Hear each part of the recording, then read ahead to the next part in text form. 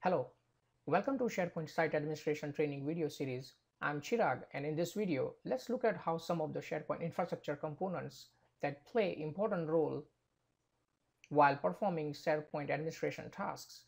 SharePoint is a huge platform and consists of many infrastructure components. It has its own way of defining these components and the role of each components. Also, let's take a look at how the terminology applies to few of such components in this video. In a typical organization, an IT department establishes a SharePoint environment by creating and configuring a SharePoint farm within that environment. In a SharePoint environment, a farm is a set of one or more server computers working together to provide SharePoint infrastructure to an organization. A farm contains one or more web servers. A farm contains web servers that host web applications. A farm also has one central administration web applications which allows creation and configuration of web applications and other infrastructure configurations. A web application, you can consider it as a website and can contain or point to one or more site collections. A site collection is a container of SharePoint sites, and each site collection requires a top-level site.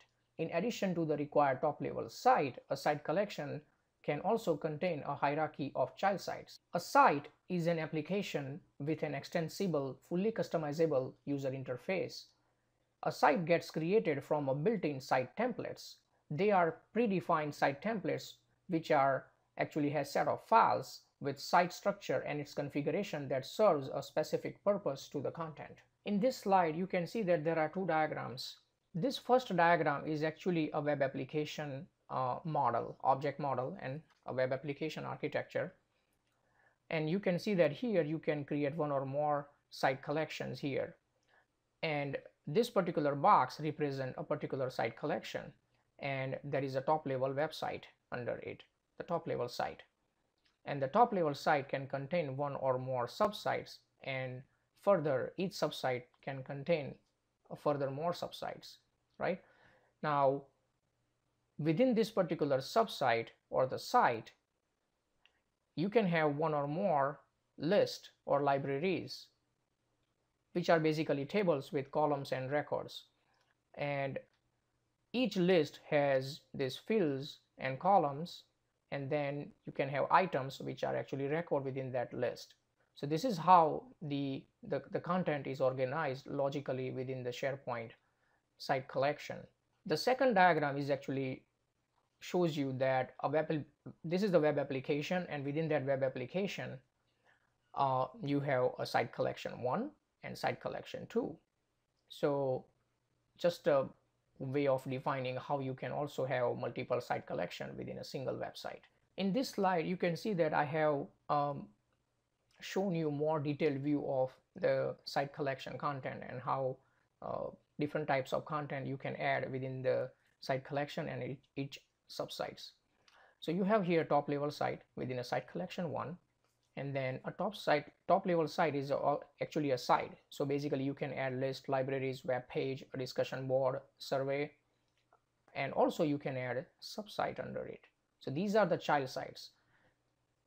Each child site is actually a site, so they can have the same sort of a content at that level also. And then the subsite can also have a child sites. So you can imagine that how actually streamline the content creation and how your content gets organized in terms of containership.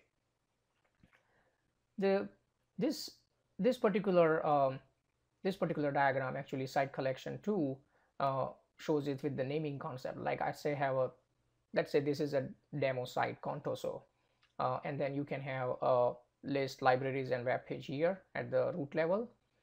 Also you can create I have created a site, a subsite which is blogs. You can have then also create blogs into it within this let's say financial blog or a marketing blog, a communication blogs, things like that. In this slide you can see that a SharePoint environment has typically certain user levels and their roles. So the first level of users are the farm administrators. They oversee SharePoint farm activities, health, backup, restore jobs, They manage farm level components, services, web servers. They also occasionally write some scripts for performing automated and maintenance tasks. The second and third level is the site collection administrators and site administrators. These folks actually manage site collection level administrative tasks: content, security, data integrity, feature management, solution management.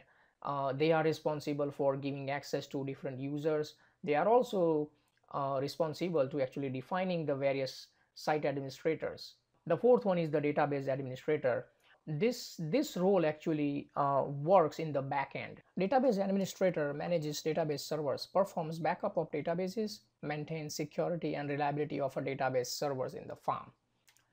Now, SharePoint also exposes full potential through backend APIs that a developer can use and build custom SharePoint solutions. And also, developers provide overall design of SharePoint hosted applications and solutions. The last user role is the end user, who visits the site and consume all the information available on the site. They optionally also log in with pre-assigned credentials, or they can also just log in as anonymous users.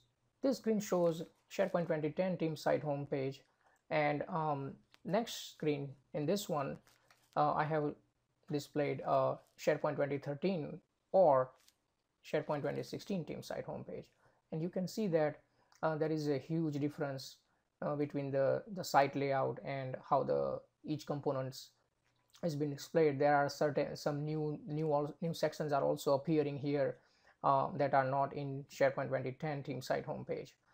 Besides the team site homepage, I have in this slide I have put SharePoint 2016 central administration site homepage, and you can see that you have the application management where you can create manage web applications, you can create site collections, you can monitor the farm.